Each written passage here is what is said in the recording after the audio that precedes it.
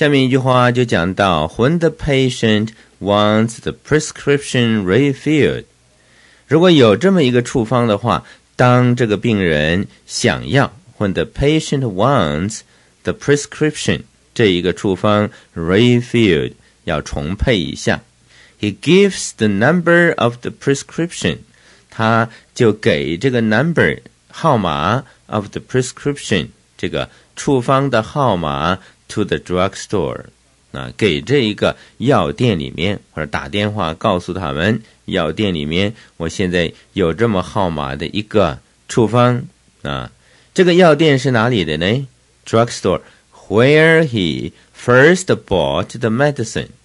又来一个关系副词，各位还记得吧？ where 这个字也是关系词，那么可是呢它是关系副词，就是讲前面那个 drugstore 那个地方，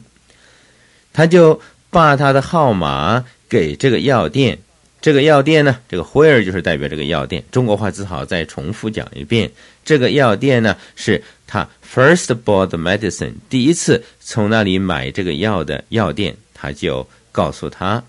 所以后面呢这个 where he first bought the medicine 虽然是个形容词的味道，形容这个 drugstore 哪一家药店，但是我们说它的连接词这个 where 是个关系副词。 The pharmacist then， 这个 then 的中国话最好先讲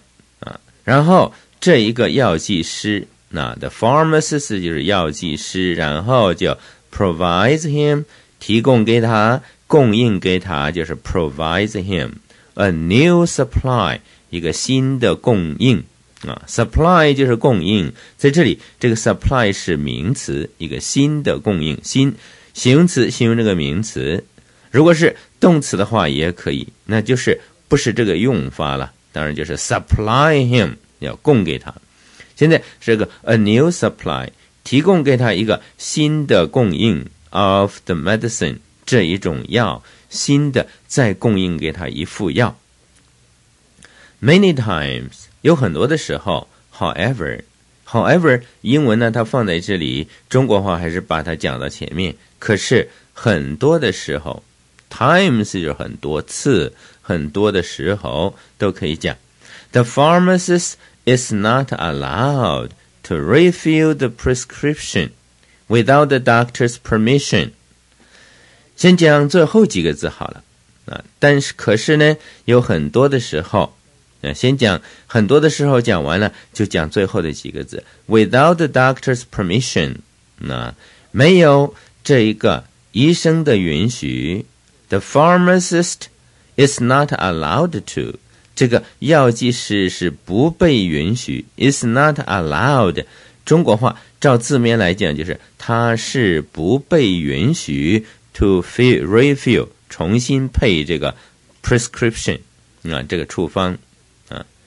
如果医生特别交代这个药剂师，你不可以随便给他配这个重配这个处方，因为这里面呢含有什么毒性在里面，如果他的身体好一点的话就不要再吃这个药。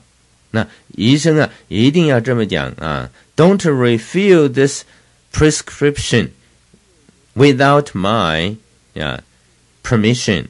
没有我的这一个 permission 没有我的允许不要这个重配这个药，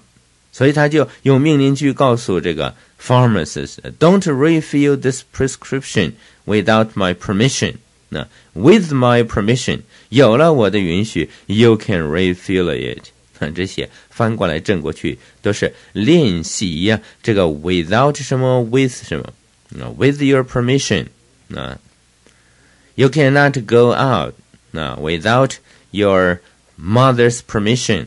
这个妈妈来管这个女儿，这个女儿老是出去玩，晚上11、12点不回来，那这个时候告诉她你今天不能再出去了没有妈妈的允许你不可以出去You cannot go out without your mother's permission